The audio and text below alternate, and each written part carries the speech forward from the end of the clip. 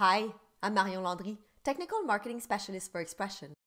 I'm going to show you some basic functionality in Expression by using one of our website starters.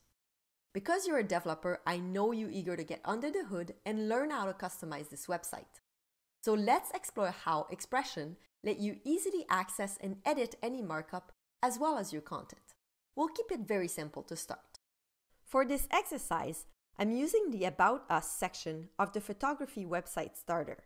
This example illustrates a pretty typical layout with content on the left and an image on the right. In this exercise, I'm going to show you two things. First, we'll learn how to edit content in the backend of Expression. And second, I will introduce you to the bundle editor, where we can make changes to the site markup and affect the display of the front end. It's important to note that these general concepts apply to any site built in Expression, but obviously the markup and data will vary from site to site.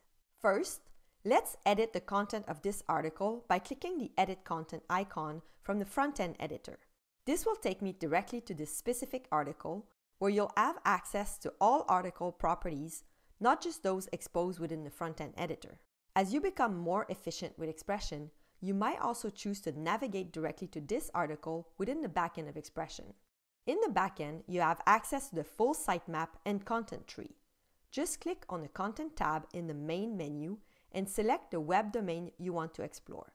Navigate to the appropriate section, which is About Us in this instance.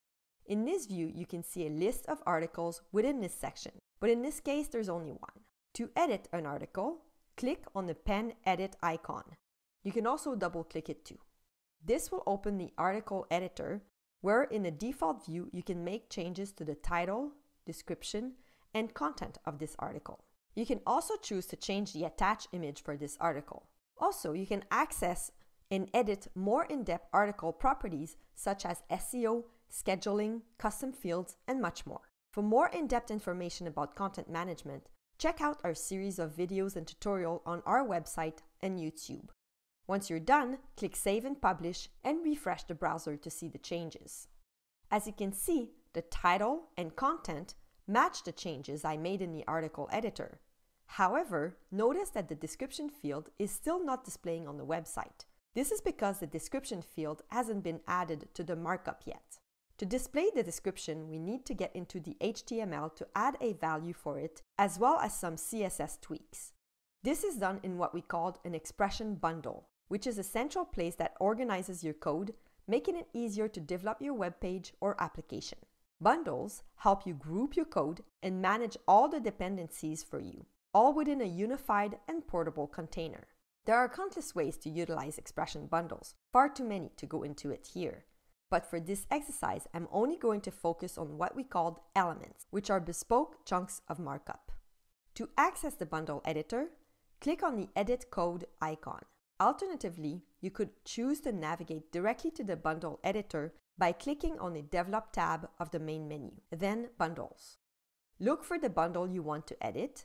For this exercise, we need to edit the bundle named About Us. To open it, simply click on it.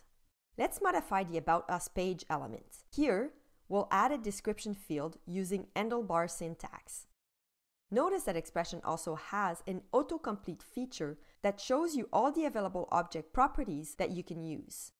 Once done, save and run the element. To see a more detailed view of the available properties for any element, you can refer to the data preview list within the configuration panel. Make sure to save the bundle before you close it. Refresh the browser window to see the changes on the website. You'll notice the description field has appeared, but the alignment is still a bit off. Also, when I looked at the HTML for this element, I noticed a stray inline style that shouldn't be there. We'll go back to the tab with the Open Bundle, edit the element, and remove the inline style from the HTML, and save the bundle.